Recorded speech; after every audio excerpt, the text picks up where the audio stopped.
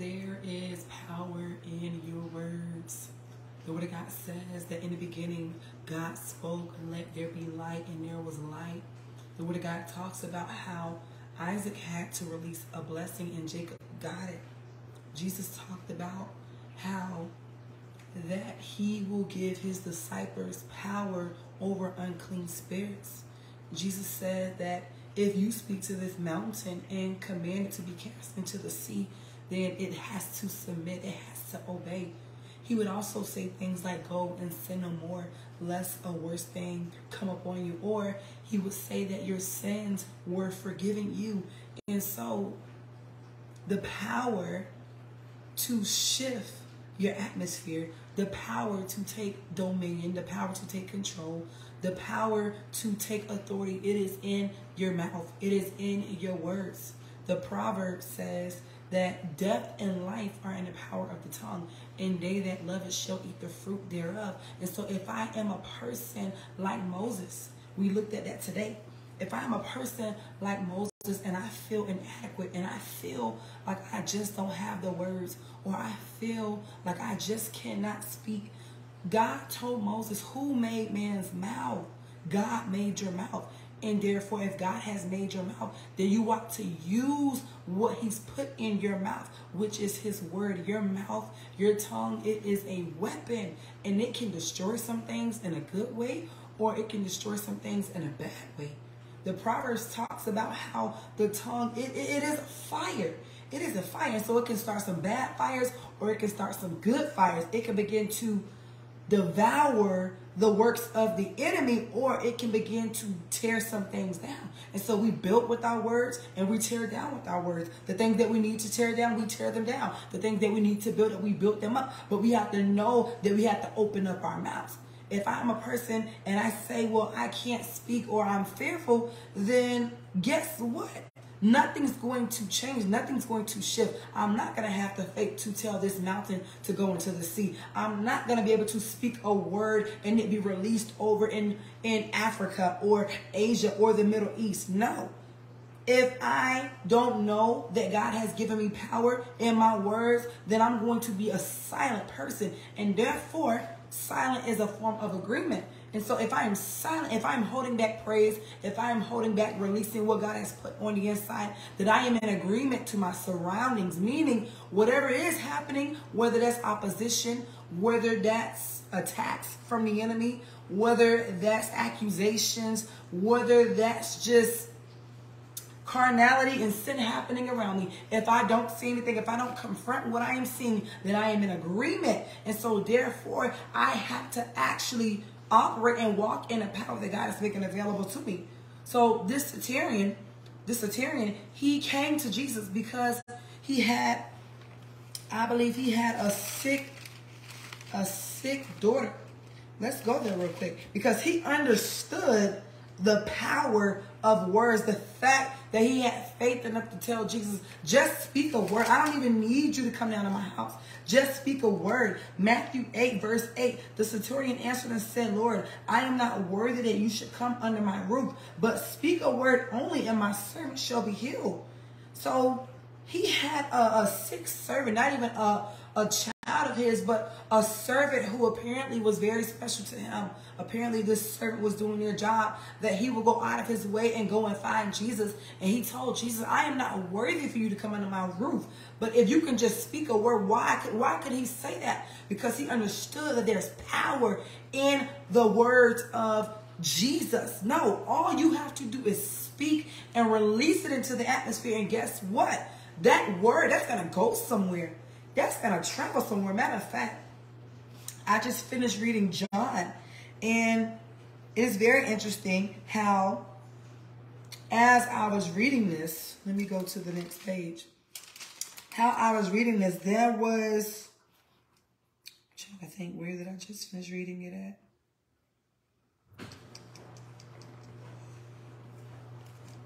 It might have been,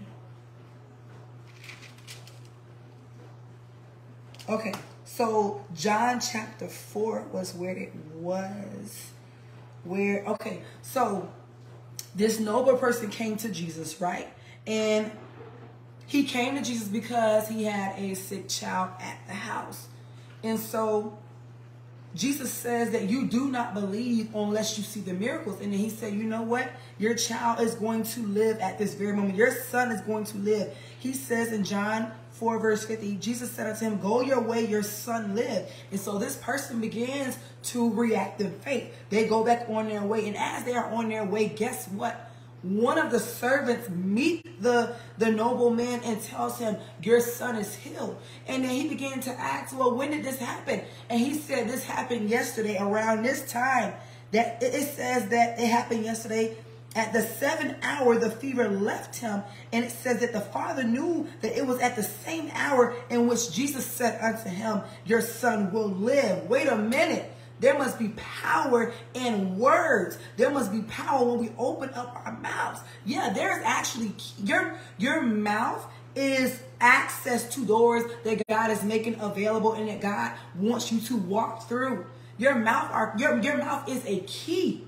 Your mouth is an entryway to what is yours in the land. And so the simple fact that Jesus was able to tell this man that it's already done and he moves by faith just to find out that at that same hour that his son's healing took effect in that same moment. And so it shows us how vital our words is. And when we begin to speak over our situation, when we begin to speak against the works of the enemy, when we begin to speak against the works of darkness, then things have to shift. Things have to shift, especially if we're doing it in the name of Jesus, because we know that there's power in the name of Jesus. Yeah, demons have to bow. They have to submit. The demons tremble at the name of Jesus. The fact that I'm even saying it now, there's a shifting happening. The fact that I'm even preaching now, there's a shifting happening. Things are happening that you don't even know about.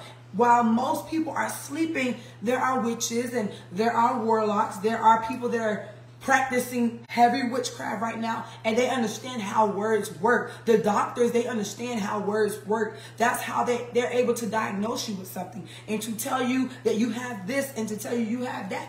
And a lot of times, it doesn't even be in your body in that very moment, but the fact that it's already been released and you've accepted it, and then you begin to actually see those symptoms, they know how words work. And so the sons of God, we have to know that we've been given power, and that power lies in our words. Yeah, that's part of the armor, your mouth. Your mouth. The sword of the Spirit, which is the word of God. Well, the word of God, you know, if I am not speaking this out of my mouth, then this is just words on a book. This is words on a page. But I actually have to meditate on the word of God. But I actually have to speak it. I have to speak it. And as I speak, my words are going to go where they're going to go places. They're going to go where they are assigned to go. They're going to go to where they need to go in the Spirit. When I intercede, when I pray in the Spirit, because sometimes we don't always know what we ought to pray for. And this is why we need the Spirit of God. This is why we need the Holy Spirit, because the Holy Spirit gives us utterance. The Holy Spirit tells us what we ought to pray for. And so you don't even know that when you are praying in the Spirit, things are breaking. You don't even know that you are breaking chains off of people on the other side of the world. You don't even know that people all the way in Nigeria, they're having a revival. You don't even know. You don't even know that people in England, they're having revival. People in Canada, they're having revival. People in South America, they're having revival. All because of your obedience. All because of your willingness to actually open up your mouth and speak. Yeah. If we understood the power that lies in our mouths and in our words, then we would take more authority. We would not allow the enemy to back us up into a corner. We would not allow the enemy to cause discouragement. We would not allow the enemy to cause anxiety and despair and hopelessness. When he tries to throw darts, when he tries to cause us to think another way, we would know. We would know how to combat the works of the enemy. We would know how to shut him up, because he is a lion. He is a lion, but the word of God says that we are bold as lions. And so although he is as a roaring lion and he tries to intimidate us, and he tries to make us feel like we are weak and that we are ineffective, we have to know who we are. And we have to know that our words, it transforms the atmosphere. I have to know that if I speak against the works of darkness, then I have to believe that the Lord is doing it. He's moving by his spirit, by his spirit. I have to know that no weapon formed against me shall prosper. And every tongue which rises up against me, I'm going to condemn. That's what the word of God says. Yeah, because there are people that do not like you, because you look like God, because you follow God and you obey God. And they understand how words work. They understand that they travel and that they move and they go places. They don't just stay within the four walls. No, they move. They go out into the city. And so they know how to release things over you. I'm not going to lie. Before I hit start on this live, this deep sleep fell on me as I was reading my word, as I was drinking coffee. This deep sleep kept trying to overtake me, but I had to rebuke it in the name of Jesus. You know, that was something that Jesus did. He had to rebuke Satan in Matthew chapter 4. When Satan came to tempt him, Jesus had to use the word of God. He had to use the word of God. Although he is the word, he had to use the word. Why? Because there is power in the word. And eventually he told Satan to get out of his way. Get out of my way. Get behind me, Satan. Yeah, those words shifted the atmosphere. Satan had to leave. And so if I submit to God, resist the devil, then he has to go. If I am in the perfect will of God, if I am in alignment with the truth of God and the grace of God over my life, then the enemy has to go. And no matter what he speaks over me, it will not touch me. It will not come near my dwelling, because I'm faithful and I'm covered. If I abide under the shadows of the Almighty God, then I'm going to be protected. I'm going to be shielded. Yeah, I'm going to be shielded. I'm going to be protected. And so I have to know that I have power in my mouth. That also takes faith. That also takes faith, because I can know that I have keys. I can know that I'm going places, or I should be going places. But if I don't put forth the effort, I can know that I have to be at this place. But if I don't put forth the effort to get there, then that's not benefiting me. I can have keys like a janitor, but if I don't go and put forth the effort and access these doors, then I'm not getting into nothing. I'm not going to be taking no kind of territory. I'm not going to be going into anything and accessing anything. And so I can know that I have power in my mouth, but you got people who know they have power in their mouth, but they keep their mouths closed because of discouragement, because life seems hard, because of their situation. And so what we tend to do is we have pity parties. We play victim. We start feeling entitled. We start feeling prideful, like the world owes us, like the enemy needs to leave us alone. No, you are in a war. You are in a war. Like Joshua, when the Lord sent them into the city of Jericho, and the Lord told them to shout, for the Lord has given you the land. Shout. In your shout, there's power. That shout, I was just looking at that a few minutes ago. I believe that's Joshua, either chapter 6 or 7. The Lord told them to shout. Why can't we just go in and just start gutting people and slicing people? No, I want to do things a different way, because you don't realize the amount of power in your shout. Like, first of all, praise confuses the enemy, okay? That confuses the enemy. He doesn't know what was happening. The last time you checked, you were discouraged about your bill not being paid, or you were discouraged about your living situation, or you were discouraged about your marital situation, or what your kids have going on, or what's going on over there. You were discouraged. And so the fact that you press beyond that, and not only do you press beyond you make it the church, but you begin to actually open up your mouth and you let the enemy know he's a liar. You let your flesh know it's a liar, and that it's not going to get in the way of giving God what's his. It's not going to get in the way of you keeping yourself silent, keeping your mouth silent. The enemy would love for you to be quiet and hold back praise and not speak to the enemies, you know. He would love for you to do that. He would love for you to not say anything. But we have to know that in our words, there's power being released. There's power being released.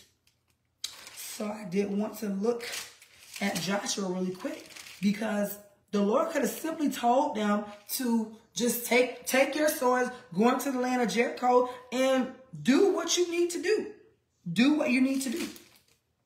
I was just reading it. I don't know how I lost it. I was just reading it. I thought it was Joshua 6. Let me see. Okay, yes, it was. Thank you, Holy Ghost. Because I was just reading it. So, Joshua chapter 6, verse 5. And it shall come to pass that when they make a loud blast with the ram's horn, and when you hear the sound of the trumpet, all the people shall shout with a great shout, and the wall of the city shall fall down flat, and the people shall ascend up every man straight before him. Whoa, all we have to do is do things this way, just blow the ram's horn and then shout. Yeah, because you're shouting your praise. That confuses the enemy. Shouting, most people don't believe that it's necessary to shout. I heard it said this way, that God is not deaf. And so there's no need to shout in order to get your point across. There's no need to shout in order to get his attention. But I heard that God is not deaf either. And Jesus said that the kingdom of heaven suffers violent, and the violent take it by force. And so sometimes we have to get to a place where, how do I put it? We're not, just quietly talking. Because sometimes you don't necessarily know how serious a person is until their voice starts to elevate and get louder, or they start to shout or yell. You know that this person is overly excited, or that they're super serious when their voice begins to elevate, kind of like how mine is doing right now. You know that there's a different response when the tone of the voice changes. And so if I'm shouting like the children of Israel did, if I'm shouting, then that's a level of aggression. That shows a level of dominion. No, I am taking ownership right now. Right now, I am in control, because I can choose to be silent. I can choose to whisper. I can choose to talk softly and get my point across. But sometimes you take people a lot more serious when they begin to elevate in their tone. Like, whoa, okay, this person is very serious right now. How do I know? Because their tone is starting to elevate. Their tone is getting higher. Matter of fact, they're yelling right now. And I can tell that they mean what they say. They're passionate right now. They're serious. They're focused on getting their point across. And so in the shouting, the children of Israel having to shout in order for the walls to fall, there was an explosion happening in their words. That broke something. It was so powerful that it went through the walls. The walls of Jericho could not hold back the shout that they were releasing, that the children of Israel were releasing. Yeah, it went beyond the walls. It broke through the walls to a point where the walls, they had to come down. They had to come down. So my words, my shout, when I shout, that's why Sister Liberty doesn't have a voice now, because she's been doing some warring. Because I had to know why I need to open my mouth, and what is happening when I open my mouth. Yeah, by faith, I already know that things are shifting. No, I already know that chains are falling off. I already know that the shackles are being loosed. I already know that that door is being closed. I already know that that door is being opened. I already know that this person is being set free over here. I already know. Well, how can I say that? Because by faith, I know that my words are not empty. They're not void. They're not void. Yeah, God speaks a word, and his word does not return unto him void. We know that there's power because God released that in Genesis chapter 1. In the beginning, God created the heavens and the earth, and the earth was without form. And he said, let there be light.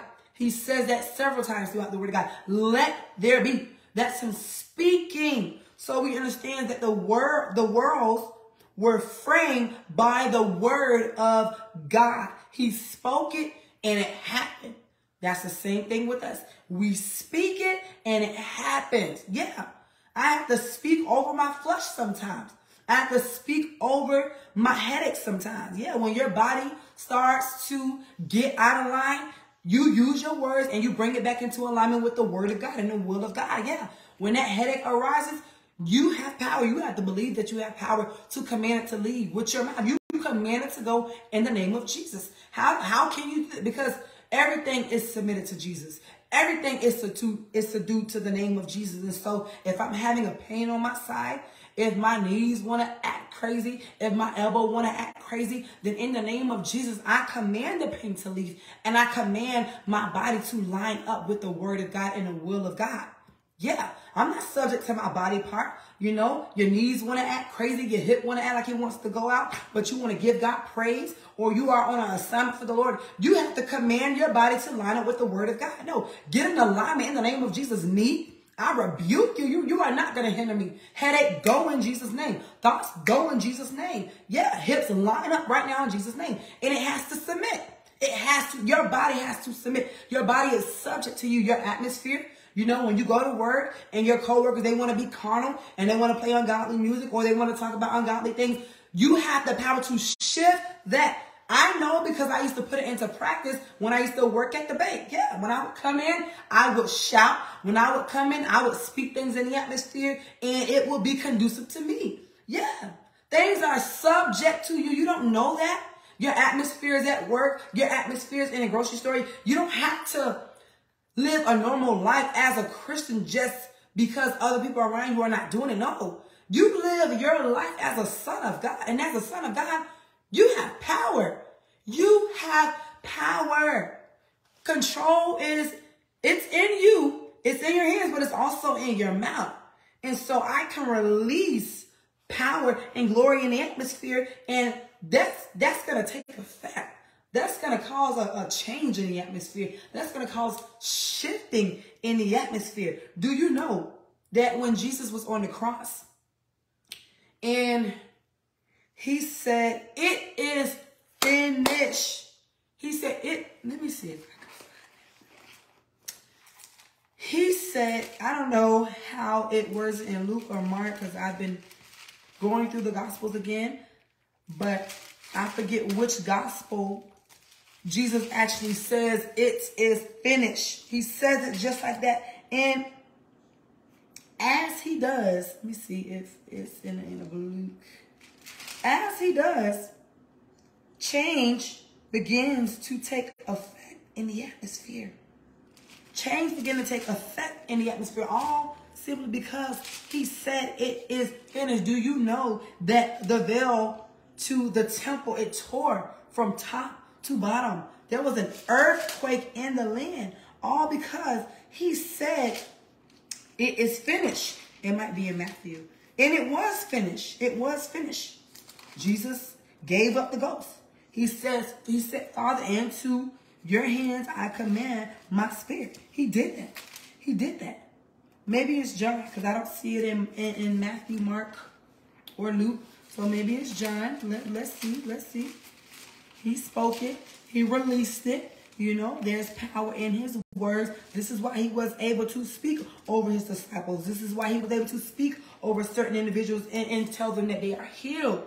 And you know, the Pharisees begin to question, who gave you power to forgive sin? Like, that's strong language right there. That's strong language. Who are you? You don't know what you're saying when you say your sins are forgiven you. That's powerful. That's deep. But they could not understand. Hey, thank you, Holy Ghost. Guess what? I found it. It's John that recorded Jesus saying in John 19, verse 30, when Jesus therefore had received the vinegar, he said in red letter words, okay, "It is finished." One of the most powerful three-letter words, or three words, one of the most powerful 3 words probably out of the whole Bible. It is finished. And he bowed his head and gave up the ghost. Gave up the ghost. And guess what? That caused a whole shift in the land. A whole shift to where one of the soldiers that were near the cross, he began to pick up on what was actually happening. Wait a minute, before he was oblivious. He was unaware that this was actually the Savior of the world. But once Jesus did that, the earth responded, right? Because you had the earthquake, then the veil tore, and then he began to realize, oh my goodness, This really was the Savior of the world. This really was the Christ. Yeah.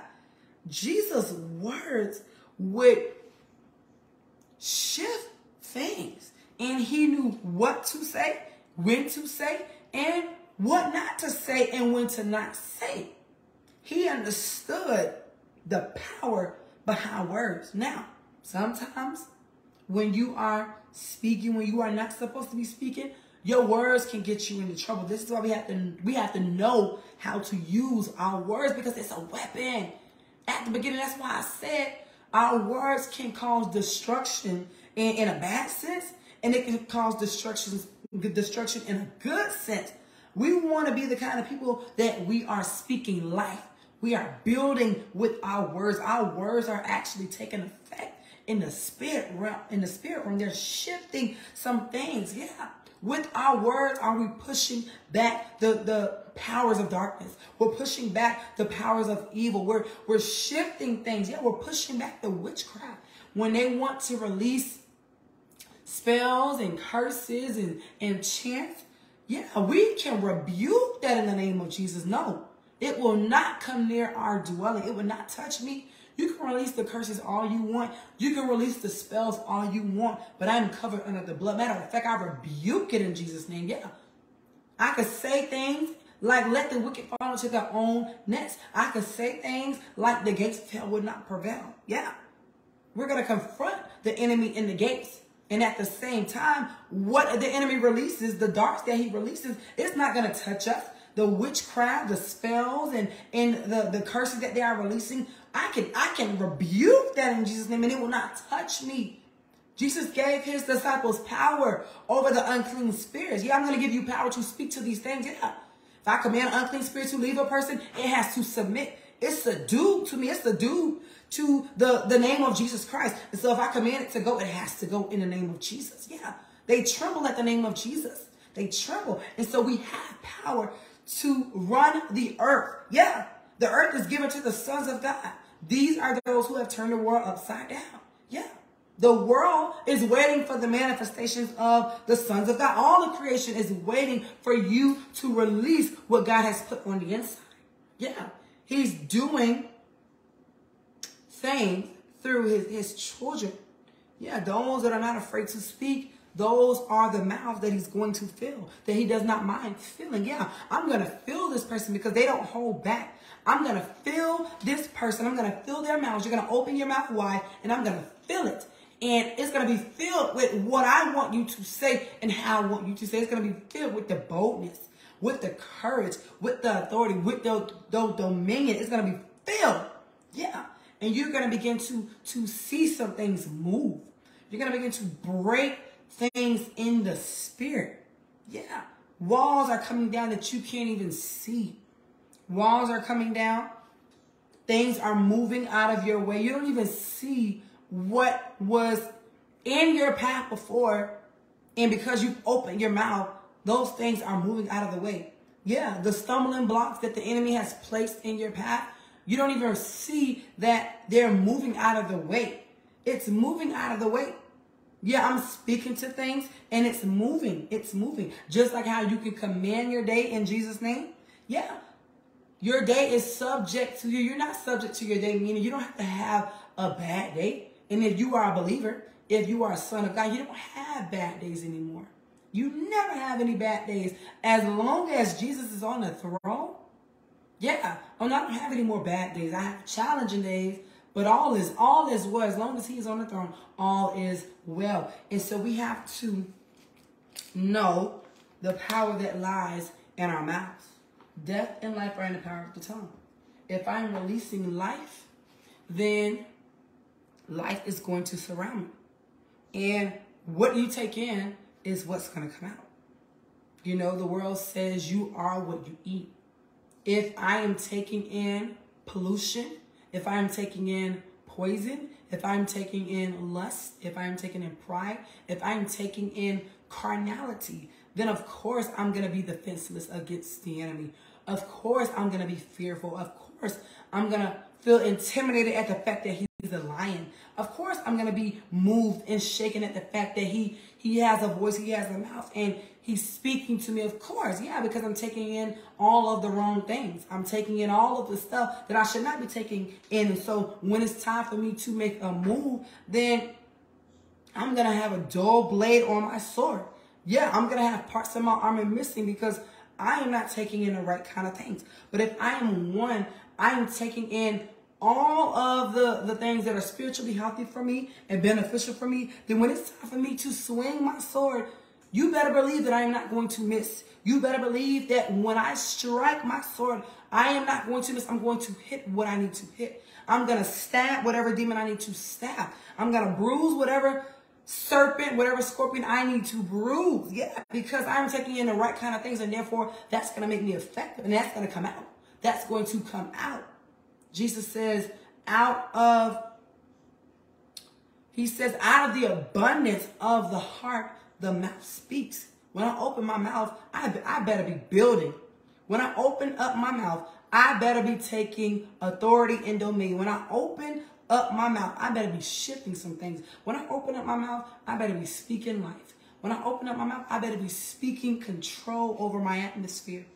Because that's what I'm taking in. I'm taking in all of the good things that I need that's going to benefit me. And so I'm not giving my ears. I'm not giving my eyes. I'm not giving myself to any and everything, bad counsel, this motivational speaker, this celebrity, this false preacher, this false teacher, this false evangelist. I'm not giving myself to these things. I have the discernment that I need. I'm sensitive to the voice of God. We need to be sensitive to the voice of God so that we can know when God is speaking and when he's not speaking, because the enemy will try and come and pretend like he's God. The word of God says that he presents himself as an angel of light.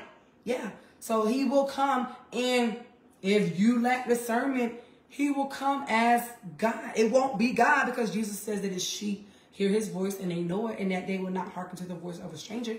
But he will come and he will begin to tell you things, and it will sound like God, and it will cause you to make bad decisions. It will cause you to say the wrong kind of things with your mouth. It will cause you to fall into a state of complaining and murmuring and just being loose, speaking things out of emotion, speaking things from an impulsive place. Yeah, it will cause you to fall out of the will of God. Your mouth, your words. Yeah. Yeah. So you can use your words to cause yourself to be delayed. You can use your words to set up walls when you should be tearing down walls. You can use your words to place chains around yourself when you should be using your words to break the chains. It depends on how you are using your words and what you believe your words are doing. Yeah, this is why so many people don't know that they've cursed their bodies, because they've spoken things out of bitterness. They've spoken things out of pride, out of ignorance, out of selfishness. They've spoken things, and they don't realize that their words are moving. Their words are taking effect. Yeah, your words are going somewhere, just like right now. These words, they're going somewhere. They're doing something.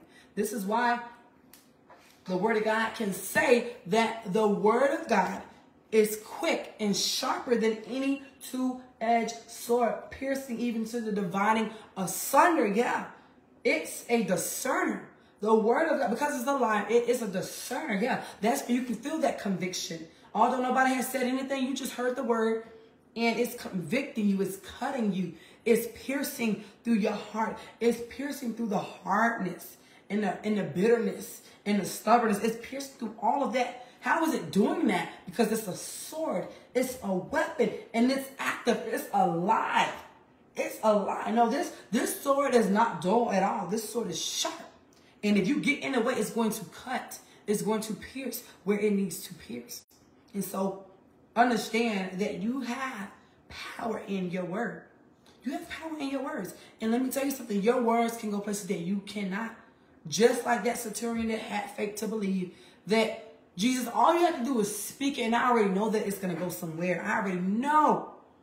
You have that faith right there, and I'm telling you, you can do anything. We know that. Jesus says, well, Paul says that we can do all things through Christ who strengthen us. And that's not in a carnal sense. That really is saying that I can be abound and I can be abased. Yeah. I can be who God wants me to be, where he wants me to be. That's what that word means.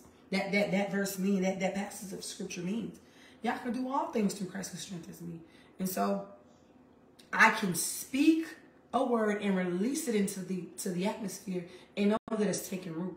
Whether that's me coming against the works of darkness and the works of the enemy, or whether that's me asking the Lord to release revival in the earth. Yeah, God sent forth the spirit of repentance. God sent forth your laborers. God raise up the intercessors. God raise up those that are asleep and they are in a state of slumber. Raise up those that are lazy right now. God, break curses. Yeah. Set captives free. Lord, change the hearts of our world leaders. Yeah. I can speak these things. I can speak for the Lord to change the heart of my government. I can speak and command for my brothers and sisters on the other side of the planet to be given strength and to have the grace to endure their persecution. I can speak these things. I don't have to go to Australia to be there and to speak something. I can speak it right here in North America and know by faith that it's going there. No, it's being released in the atmosphere. It's gonna travel from here all the way to Australia. It's gonna travel from here all the way to Greenland and Iceland. No, it's gonna travel from here all the way to the Virgin Islands. Yeah, to the Barbados, to the Bahamas, to Jamaica. It's gonna go. It's gonna go. And I have to believe that by faith that my words are doing something and that they're shifting the atmosphere. And so you really do need ears to hear. You need ears to hear. Not everybody is going to hear and perceive. Jesus said, be careful how you hear. You got to be careful with how you hear because you never know when you can miss me. You never know when you can miss me. You always have to be sensitive because the Spirit of God is always moving. Jesus says that they that are born of the Spirit, they are like the wind. You hear the wind, but you don't know where it's coming from and where it's going. He says, so is everyone that is born of the Spirit. And so you got to be careful how you hear. Ask the Lord to make you sensitive to his voice. Ask him to deepen your discernment because we need it in these last and evil days so that we can know how to release the glory that God is putting in us with our mouths and with our words in Jesus' name.